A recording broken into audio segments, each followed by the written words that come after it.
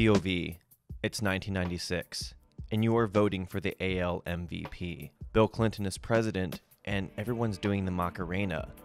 Great time to be alive, except for you in this moment. See, this is an especially critical spot to be in, as not only are you voting for the MVP in the first full year since 1993, but the first full 162 game season in the newly established wildcard era. Seriously, this year is a turning point. Now in the grand scheme, even in the laurels of Major League Baseball, this vote is a very tiny gesture. That's what having canceled games due to a labor dispute will do, diminishing perspectives through recognition of fragility. Even then, the results of these awards have the potential to create debates for generations. Who can forget in 1962 when Maury Wills, with his 720 OPS, was somehow able to edge out his reciprocally named division rival, Willie Mays. Sure, Maury Wills led the league with 104 stolen bases, shattering the single-season record for stolen bases this century, but he also got caught a league-leading 13 times. But you're a smart voter. You don't get fooled by eye-popping stats even when they're unlike anything you've ever seen in your lifetime. You like to evaluate the field holistically. Taking a look at our candidates, we see Alex Rodriguez, who in his first full season just broke the record for extra base hits by someone 20 years old or younger. That may be a cool stat to bring up to the ladies, but you have to constantly remind yourself that you're a smart voter. Yes, you are. Don't get fooled by singular eye-popping stats. Plus, his value is diminished by the fact that he had tremendous lineup support from Ken Griffey Jr., and even then, they couldn't lead their Seattle Mariners to a playoff berth. I mean, come on. This is the novel wildcard era we're talking about. 28.6% of teams make it to the playoffs now, a relative cakewalk compared to yesteryear, and they couldn't lead their silly little team to October. After talking yourself down that proverbial cliff, you check out Albert Bell, who was able to put together yet another monster season to lead his team to a first place finish. You're still trying to live down last year when he voted Mo Vaughn over him, despite the fact that Bell literally surpassed him in every consequential stat besides stolen bases. But Albert Bell has repeatedly insulted you, your peers, and your mom. Plus, he's a literal cheater. By voting for him, you're saying cheating is A-okay. And this is Major League Baseball, a league that clearly defines and makes the effort to weed out cheaters. Maybe Kenny Lofton, the teller to Bell's pen? He also helped the Indians to a first place finish and was the spark plug for a power heavy offense. Nah. What about this Juan Gonzalez? Whoa.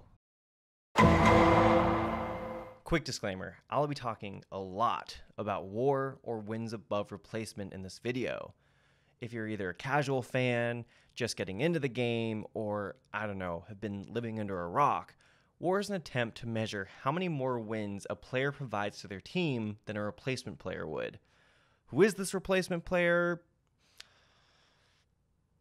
I don't know. That's for your imagination to decide.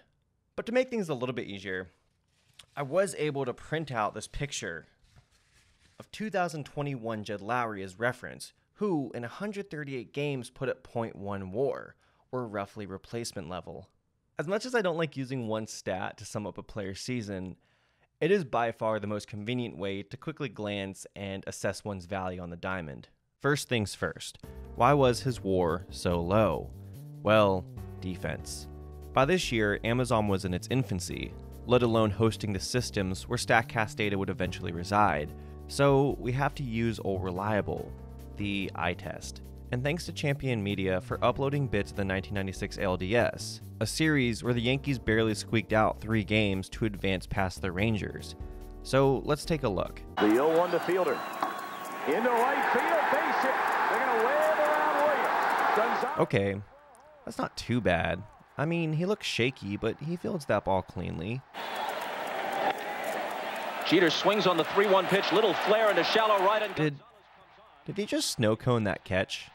I mean, I'll just say from these few clips, it's clear he can't read a ball at a first grade level. I wish I had more film to look at, but you get what you get. I wanted to find just how absurd this vote was, so I came up with a metric called MVP WAR shares to measure how much worse Gonzalez fared with the competition. MVP WAR share is just how it sounds. Simply take the WAR of that year's MVP as a percentage of the total WAR of all players who got at least one vote. Is this a flawless method? No. but it'll give a general idea of just how the MVP stacked up with the direct competition. Here are the WAR shares for every MVP from 1981 to 1995. Generally, most MVPs stay well above the 4% threshold. The only ones who don't clear it I marked with an asterisk, because they all happen to be closers. And there's a reason for that. See, the safe stat wasn't officially adopted until 1969, and it didn't become popular until the 1980s, when it became a cultural fad alongside other staples of the decade, such as the Breakfast Club, and doing copious amounts of cocaine while pushing an unsustainable economic system to its perceived limit. Generally though, as a non-reliever, you want to be clearing that 6% threshold to be crowned MVP. The lowest being Mo Vaughn, whose decision we'll touch upon later. Juan Gonzalez's MVP share, 3.2%, almost half of the average. Now what this chart doesn't show is Gonzalez's season in the context of his team. Out of all players on that Rangers squad, Gonzalez wasn't even their most productive. That would be Ken Hill, who, in his only full season in a Rangers uniform, would put up the 6th best ERA plus for a starter in franchise history with a 145 spot. A number that wouldn't be topped by a Rangers pitcher until CJ Wilson in 2011. Gonzalez wasn't even the 2nd best player on his team. That would be future Hall of Famer Ivan Rodriguez, who he himself would win a disputed MVP award 3 years later. Surely Gonzalez was the 3rd best player on his team, right? Right? Good to see you again, Rusty. Okay, he has to be the 4th best. There's no other way. Oh, Jiminy Snickets. According to B-War, Juan Gonzalez was the 5th most valuable player on his team, the year he won MVP for the league. Now look, an MVP not being the most valuable player for their own team is nothing new. It happens, and it's fine. History has always been written by those whose exploits far exaggerate the truth. In fact, since the modern era to 1996, I've found what some may say is a concerning amount of MVPs who weren't even the most valuable player on their team according to B-War. But to be the 5th best is absolutely confounding to a point where I still can't fully wrap my head around it. That's like Michael Brantley winning the 2019 MVP for the Houston Astros. Sure, a good player for a good team, but not MVP of the league. Now let's try and justify how this happened. For one, the run scoring environment at the time was crazy. As you can see, after hitting a snag in '92, runs per game shot up like Mia Wallace after a dose of adrenaline to the chest, and hit an all-time high not seen since Lou Gehrig's 2nd MVP. When the run environment is this crazy, it's hard to see the forest from the trees. In other words, when everyone's super, no one is. It should also be noted that the vote was close, like super close. Gonzalez edged out Alex Rodriguez in the voting by 3 points, equivalent to an 8th place vote.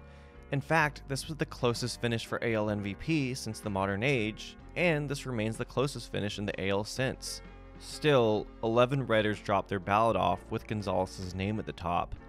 There had to be a reason why voters chose him over the clearly superior seasons seen from Alex Rodriguez, Ken Griffey Jr., and Albert Bell, among others. Let's find reasons to dismiss the names I just listed. Both Rodriguez and Griffey had once-in-a-lifetime type seasons, and they both happened to have them for the same team on the same year. Just to put this into perspective, from 1947 to 1995, there were a total of 34 seasons in which a player had a WAR of 9.4 or above. We're talking a generation here, when a computer went from looking like this to this. And there were only 34 individual seasons of seeing a player amount to such great heights. It should go without saying, but none of those occasions occurred concurrently with the bench buddy. In fact, this was the first time this happened since, well, Lou Gehrig and Babe Ruth put up monster seasons for a 1930s Yankee club that somehow failed to finish in first place. Now, due to financial constraints, there was no official MVP that year, but the Associated Press did select their own unofficial MVP, choosing Joe Cronin, despite putting up a transparently worse season, even by the standards of the time. Fast forward 64 years later, when these two behemoths followed a similar narrative. Now, the exploits of the lowly Mariners have been discussed to death by much more talented storytellers, but despite A-Rod and the kids' best efforts, the Mariners fell second in the AL West, behind the Now, as much as writers will tell you they base the award on individual merit nowadays, just like with the win stat when it comes to the Cy Young Award, voters have had to learn not to intertwine individual accomplishment with team efforts. You don't even have to go far back from here to see this archaic philosophy play out in real time. Take the final reliever to ever win MVP, Dennis Eckersley, who despite, well, being a reliever, won the award over Kirby Puckett in 1992, partially based on the fact that his Athletics won the AL West with 96 victories, while Puckett's Twins came up 6 games behind them. That sort of explains away those two. But what about Albert Bell?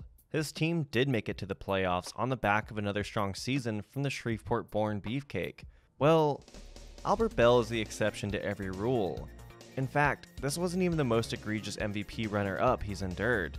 That would be the year prior, in which, despite the fact that he was the first and only player to ever hit 50 doubles and 50 homers, doing it in a shortened season, might I add, fell just shy of Mo Vaughn, who put up a respectable, but in all measures objectively worse season than Bell.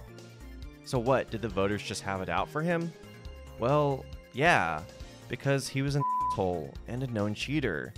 See the corked bat incident. If you thought voters are spiteful against outspoken players now, well, just know nothing ever really changes. So with the obvious candidates willfully explained away, let's examine Gonzalez himself.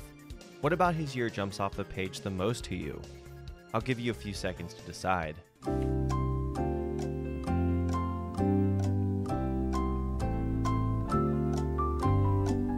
It's the RBIs.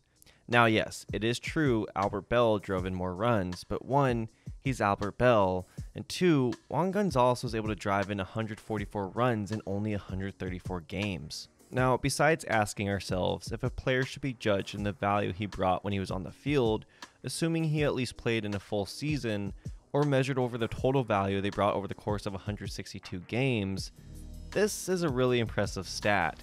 In fact, out of every player to knock in 100 or more runs from 1968 to 1996, Juan had the most RBI per game. Now this gets into our ultimate question: do RBIs matter? And my hotly debated answer is yes, but with context. Now before I go on, I would like to warn my viewers that we are leaving the zone of objectivity and entering into a zone not only of sight and sound, but of mind. A journey into a wondrous land of bias. We are now entering the subjectivity zone. So RBIs are what I like to call an opportunity stat. An opportunity stat is any stat that is either partially or fully dependent on another outcome. So for example, a run is an opportunity stat, since in many cases it requires a teammate to drive the player in.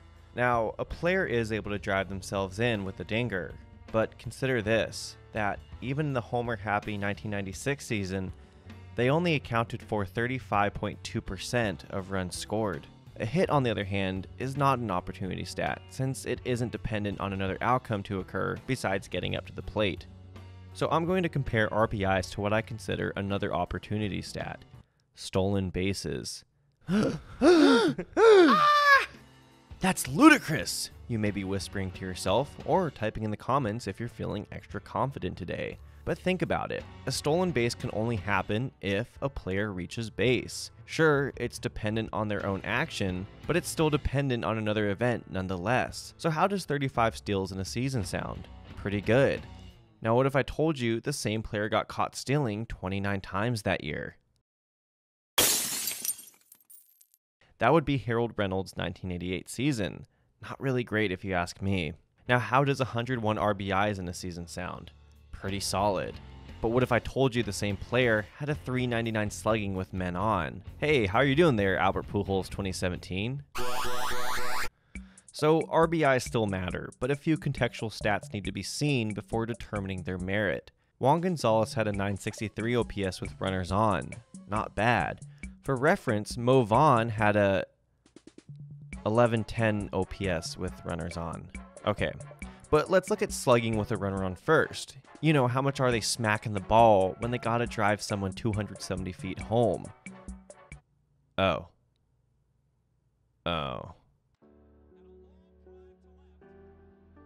So what have we learned from this? Well, personally, having over 25 baseball reference tabs open at once is neither good for my mental health or my CPU. But in reality, we have to understand that voting was different back then. The writers were slow to adopt sabermetrics and other empirical-based analysis. The run environment was reaching heights not seen since the Great Depression.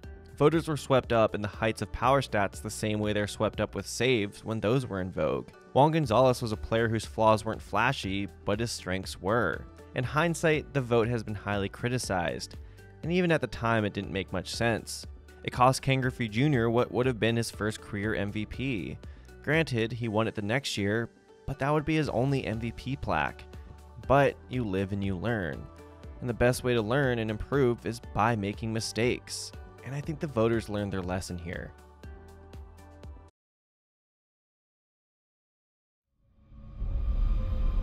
No. No. No! God, please, no! No! No! No! You blew it up! No!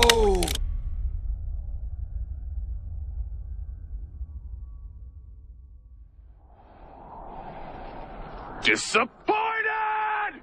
Okay. There are simply no heads or tails to be made of this, but let's start with some positives. This was a slightly less heinous vote. You know that silly little MVP war share stat from earlier? Well, Gonzalez's 98 season was better in that category, by roughly half a percentage. Okay, well, maybe the competition was thinned out and spread more evenly this year.